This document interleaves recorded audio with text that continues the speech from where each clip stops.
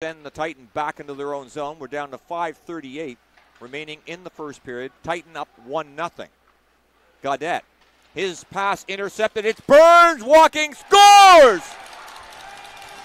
Brady Burns, his team leading 17th. The Sea Dogs have tied the game at 1. Just a forced pass by the defenseman up the middle. Burns picks off with his skate, and a very smooth move to the backhand top shelf, and he's extended his point streak to 6 games. The wrong guy to turn the puck over. But the St. John Sea Dogs, Brady Burns, absolute sniper.